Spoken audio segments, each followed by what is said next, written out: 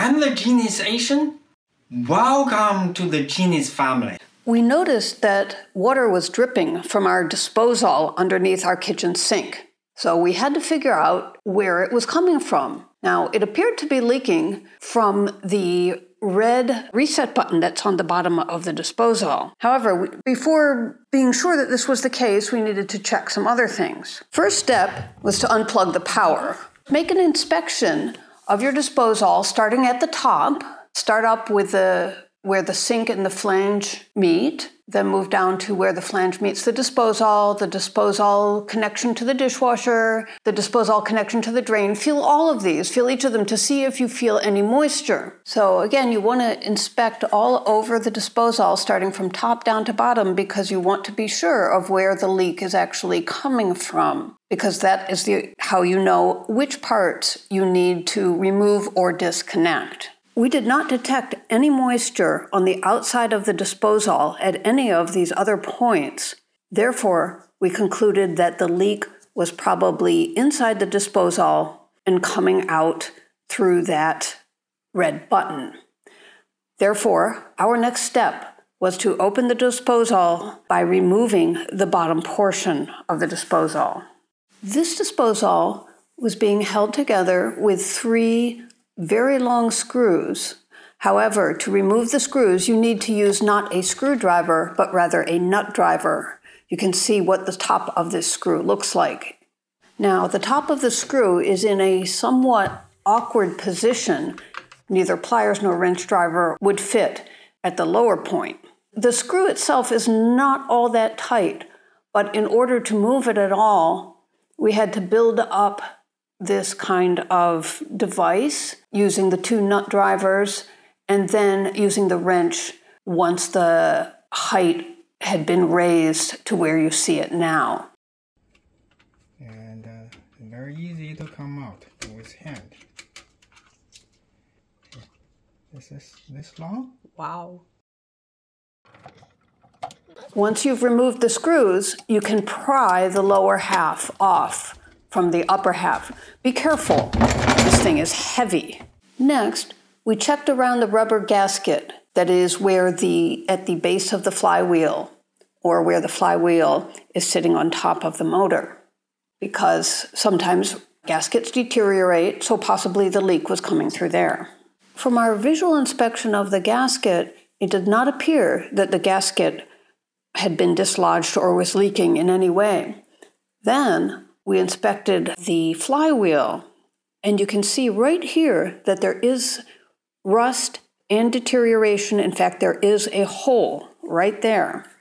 And if you turn it over, you'll see that that hole is directly above that red reset button.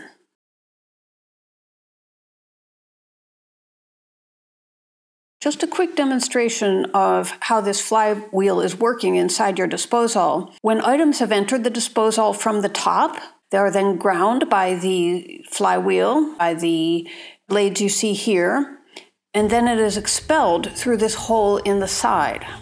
Just in case you've ever wondered what the inside of a disposal motor looks like, we'll show you. See here? This is it. And again, you can take another look inside this chamber and make sure you don't see anything else amiss that might have been causing your leak. And here, this is the top part of the disposal, because at this point we've also removed the top part. You can see, of course, that it's quite empty. That's the area where waste that has been put into the disposal will be sitting until you have turned on the flywheel. So when the water is going through that small crack in the flywheel, is coming down into this main part and to the reset button, which is directly below that crack. So clearly, when the disposal is rusted to this point, you're not going to be able to make a repair. The only real option is to replace it. However, sometimes you may order a disposal, but perhaps you're not going to get it in for a week or a month. So what can you do in the meantime? Something is this rusted, you're probably not going to be able to weld pieces together. You could try using metal epoxy to do a temporary patch, in which case it might hold well enough for somebody to use the sink to run water through, although not well enough to continue running the disposal. That might be a temporary fix so that the sink can still be used for a short period of time, running water through the disposal. However, if you have a double sink, take a look at how the two sinks are joined underneath. Take a look at the pipes. You'll see that most likely you can still continue to use your other sink. In this case, it happens to be on the left. The left will still drain and joins up at a point below the disposal, so the water will still continue to drain as normal. You just want to be extra careful not to let that sink back up. Remember that your dishwasher is probably also draining through your disposal, so you won't be able to use your dishwasher either if you're just using one of the two sinks. When you're trying to choose a new disposal, you'll see that there is quite a price range. Two things in particular to look at are the horsepower, in other words, how strong a disposal do you want? You can see here from our slide that there is a range from 1/2 up to 1 horsepower with the same manufacturer. But the other thing to look at is the warranty. How long a warranty do you think you need? Because that is another point of variation. Of course, you might think that the longer warranty is better. After all, it's not that much more money than the shorter one. However, if there is a time within 20 years that your disposal seems to be leaking or not working and you want to use that warranty, consider that it will take time for you to contact the company and for them to ship you a new one. Your sink and disposal will still be out of commission for a while, whereas the 2-year warranty, you'll probably just end up going to the store and purchasing a new one and have it within a couple of days. Now, you already saw a short shot of what the top of the disposal looks like. We were showing you that it's just a big open space. Now we're going to show you, in fact, how we detached the top part from the sink. If you're removing the top part of the disposal or the entire thing in one big piece, you'll have to follow these steps. You're going to need to detach the disposal at 3 points. One is the flange, one is from the dishwasher, and one is from the drain. First, you should detach the disposal from the dishwasher and the drain. There are screws here that you can remove. Next, loosen the 3 screws that are holding the flange to the sink. Once you have loosened this part, you will be able to twist it and then completely disconnect the disposal from the drain pipe.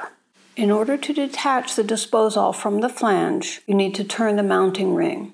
In order to do this, a tool was supplied when you got your disposal, this little tool called a wrenchette. If you no longer have that tool, that's okay. You can use something else, such as a screwdriver. However, it can be often on there very tightly. As we found with ours, just using that wrenchette to try to pry it was not enough. So we used the additional tools that you'll see here. It's kind of a DIY extension of the wrenchette. Then also inserted a metal bar into the opening where the dishwasher had connected. You're probably not too worried at this point about causing damage to the disposal because you intend to replace it anyway. So now we pull off the disposal, and all that's remaining is the flange, which is sitting in the sink, and the mounting ring. If you had earlier determined that your leak was at the point of the flange and the disposal, this is where you would remove the rubber gasket and you can replace that. So you wouldn't have to replace your entire disposal. To remove the flange from the mounting ring, you will need to remove the snap ring, which is on the bottom of the flange. We're going to show it to you separately where you can see it more clearly. Okay, so this is a close-up. We have actually already removed this from the sink, but put it back together so that you could see it clearly here. Where is the snap ring inside the mounting ring? Now, let's just pause for a minute to think about how this entire assembly is put together and how it's actually holding the disposal. You realize that the disposal is attached to the mounting ring. The mounting ring is held to the flange by the snap ring, which is on the bottom of the flange. So in effect, that snap ring is holding the entire thing up, holding it all together. Later on, we'll show you one which has a rubber gasket, since that's what came with our new disposal. Yeah, think about how heavy that disposal is and what it is all resting on. Now, if you had deduced that your link was between the sink and the flange, now is when you can take out the flange and then reapply plumber's putty to stick it on again without any leak. To summarize a bit, if you've determined that your leak is up in number 1 or 2, between the sink and the flange or between the flange and the disposal, that is when you will remove the entire disposal from the top. If you determined that your leak was 5 or 6 from inside the disposal, then you can remove the bottom part of the disposal first to see if there is something that can be fixed. If your leak was around points 3 or 4, then you won't need to remove the disposal. You can simply work on the connection between the disposal and dishwasher or the disposal and the drain. If the problem is the connection between the disposal and the dishwasher, first check the screws to make sure the screws are tight. If you find that the tube has deteriorated somewhat, of course you may need to replace the tube. And then number 4, if the problem seems to be between the disposal and the drain, first check the screws to make sure the screws are tight, or if that doesn't fix the problem, you may need to check the elbow gasket. You've seen our video about removing a disposal from under the sink. That disposal which we moved is the one that you see here on the left, marked 3-bolt. The one shown on the right, it has a different mounting system called an easy mount, a 3-bolt assembly. It's quite strong. However, it does take longer to install, and you will need a screwdriver to install and to uninstall. The one on the right is the easy mount. You have a single ring holding the disposal on, so it's very quick to install. However, you may find some years later that it has become very tightly jammed, and so when trying to uninstall, you may need some sort of tools to help you uninstall it, large wrenches of some sort.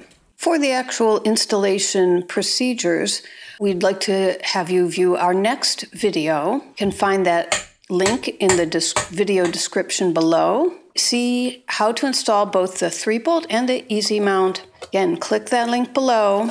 Make sure to like our video. Share this with people who you know that need it. Leave your own genius tips in the comment section below. Don't forget, I'm the Genius Asian. Subscribe for more useful videos.